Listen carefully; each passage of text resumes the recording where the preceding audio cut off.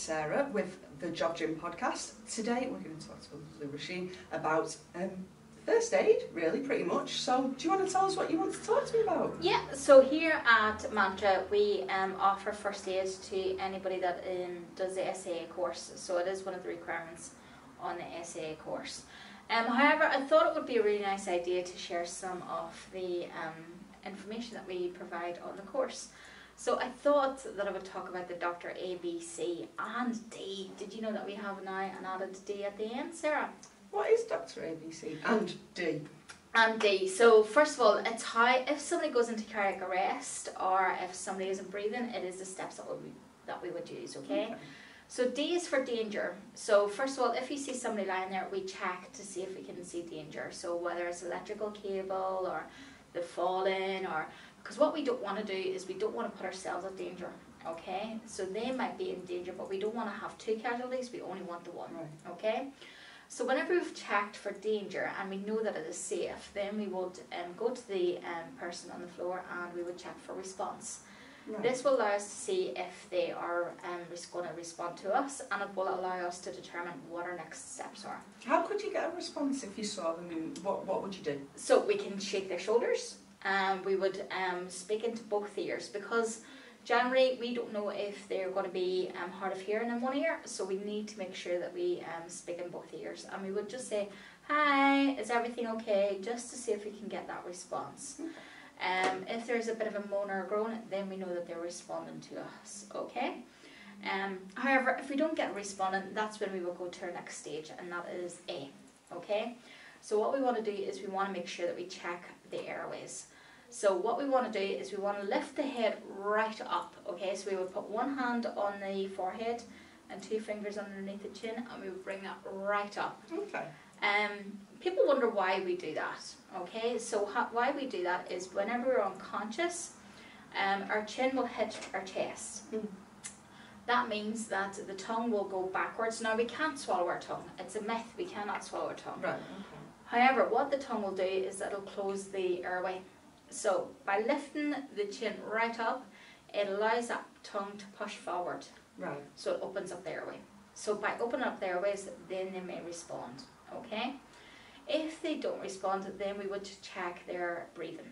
Okay. So pre-COVID, we would put our ear to the nose and mouth, and we would look down the chest for 10 seconds. The reason why we check for 10 seconds is you'll usually see the chest move up and down twice. Oh, right. Oh, okay. Okay. So generally, in a healthy person, the chest would move up and rise up and down twice. But if somebody is severely ill, you might only see that rise once. Right. Okay, so 10 seconds is an adequate enough time to see whether or not they're breathing. Then we would, if they're not breathing, we would assume then they're in cardiac arrest. So we would start doing CPR. You may want to shout for help. Okay. Okay. The reason for shouting help, because they might want to go and speak to 999, or 999 is our emergency service number. But we also have a thing called 112. I don't know if you've ever heard of 112. No, I haven't. 112 is, so for me, I am awful at directions. Right. I am absolutely awful at knowing where I'm going, what I'm doing, how I'm doing it. So if I rang 999 and they went, "Where's your location?" I would not have a clue, right? Okay. And I would be really embarrassed, and I would turn around and go, "Bye." So if I used 112, that allows them to use my GPS location. Oh, right, okay. So they're allowed to zoom in on my GPS. That's about me giving them the consent to zoom in on my GPS. There's another thing called what tree words. No. I don't know if you've ever heard of what tree words. Have you not? No. What tree words is amazing. So what it does is, whenever I first set it up, I got a wee bit confused by it, and then I deleted it, and then somebody told me about it. I thought it was a really good idea. So what tree words, it goes by a 3 metre by 3 metre square. So in this square that we're at now, it will be 3 word association. So it would be door, car, window. Right. Okay. So I would recite that to the 99 operator, and they would be able to find out where I am. Oh, right. So they'll be able to go, okay, they are in the vicinity of Mantra, and they are in the top left-hand corner of the map. So they'd know straight away. So they know straight away where we are. Oh, and all the world is basically covered in these 3x3 metre squares in this what, 3 words. Oh, right. So it's pretty neat. That's pretty cool. So you would ring 999. If you're like me, don't know your location, you would give them the what 3 numbers, or what 3 words, the 3 words that is on it. And then you would go into cardiac, or then you would go into CPR. Right. Okay? So people think that you give breaths first. We don't. Right. Okay, we go straight into doing the compressions, okay? What they normally say is that there's enough oxygen in the body, so what we will do is we'll do the compressions. Right, okay. Now, we have to do 2 compressions within every 1 second, okay? So roughly we do 30 compressions, and then we do 2 breaths. Okay. Okay? And we continue that until... I remember the advert, is it Staying Alive, is that Yes. still the thing? You can still do that. You can also do Baby Shark. Right, Baby That's Shark. the new one. Baby Shark is the new one, so it is. So we can use that. We can use any variety of those, but you have to make sure that you do 2 per second, Right, okay. and 30. Now, if you're not comfortable using doing breaths, you can use barriers. If you've got a first aid kit beside you, you will find a barrier in which you can apply onto the person's face, and it just basically protects you from there. But if you don't feel comfortable doing any breaths, that's absolutely okay. The most essential thing that we have to do is the heart. heart. Okay. There are only 3 times in which you can stop doing cardiac arrest. Can you guess what they are, Sarah? 3 times? 3 situations in 3 which we can situations. stop doing CPR. If there's danger. Oh, okay.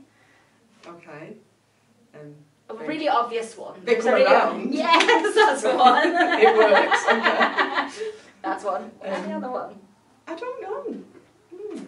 When the ambulance arrives. Okay.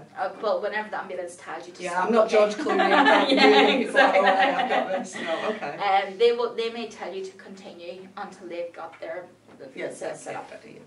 But also once you're completely exhausted. Right. Okay. If you're completely exhausted and you've done everything that you can, then you don't necessarily, then you can stop. Okay. Okay. So, and then defib. Generally, what you will tend to find is that 1999 will tell you where your nearest defib is. Okay, so that is the last bit. So we've got D for danger, R for response, A for airway, B for breathing, C for CPR. Right, okay. The extra added is our defib. Okay, so defib, the 999 call handler may tell you where your nearest defib is. Okay. Usually you'll see them in them secured, locked things. Okay, they will give you the code. Oh, okay, okay. So they will tell you the code to get access to it, that you can open it up and get the defib. Generally, I would say go get somebody else to go get that for you. Right. Okay, because nobody else. You're You're going to be busy doing the CPR. You would then apply it. They say that without the defib, the survival rate is about 20 to 30%, and that diminishes 10%. Okay, without the defib. With the defib, the survival rate goes up to 70%. Oh, that's really good. That's and then that massive. The amount of changes that can do to people, but that diminishes 10% every minute that goes. So it's important to get it as soon as you possibly can. Okay. And hopefully you'll be able to survive. Somebody will be able to survive with these techniques. That's brilliant. Thank you for that. You're very welcome. I didn't know about, well, to be fair, I knew the ABC, but I didn't know the rest of it. And to be fair, I am a bit of a panicker by nature, so now I feel that it's always good to recap on that. What else do you cover in the first aid course? So I know you cover that, but what other things? We cover the recovery position. So again, with any of these situations, you would still go do your Dr. ABC, okay? So for instance, you check for the danger, always check for your danger. And say for instance, you do get a response, what do you do next? So you would want to put them in the recovery position, okay? You wouldn't do the compression, so you would want to do the, put them in the recovery position, okay?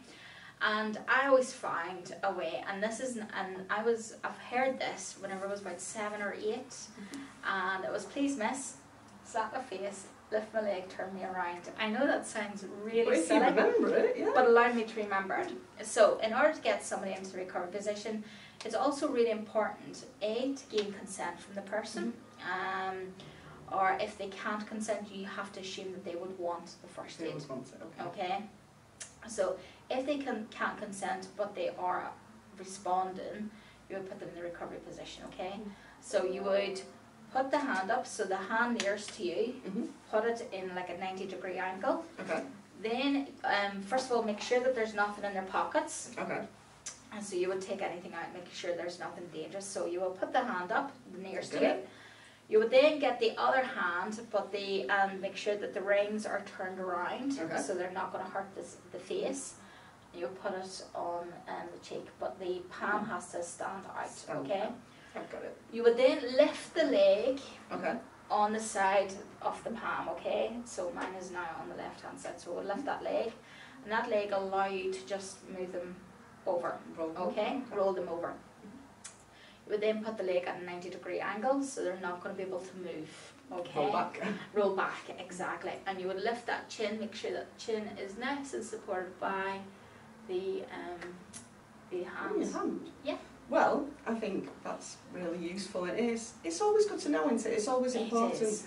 But what I would like to do is maybe have you back in a couple of weeks and you can demonstrate it. So that would be absolutely brilliant. I would love to do that. Also, just remember, if you're putting any woman on childbearing age into recovery position, you have to put them in the left-hand side. Oh, okay. Okay? Because we cannot assume if they are pregnant. So we have to make sure that if we have to assume that they are pregnant, okay, because early pregnancy and stuff, you don't know. But the main artery and the food goes into the right hand side, so the main thing to the fetus or the baby goes in the right hand side. So you don't. So if we roll them on the right hand side, we're going to stop that nutrients going to the baby. I didn't know that. I just thought I'd hit that. Always full of helpful tips. But I would love to come back next and maybe demonstrate. Yes, demonstrate it would be awesome. So, if you do want to do the first aid course, it is offer at the Job Gym. You can always give us a call on 0333 220 6645. You think I'd have it memorised, but I've got a song pen. And you can always check our social medias. We've got Facebook and Instagram, so you can always drop us a line on there if you want. But thanks for that. You're very welcome. Bye. Bye, guys.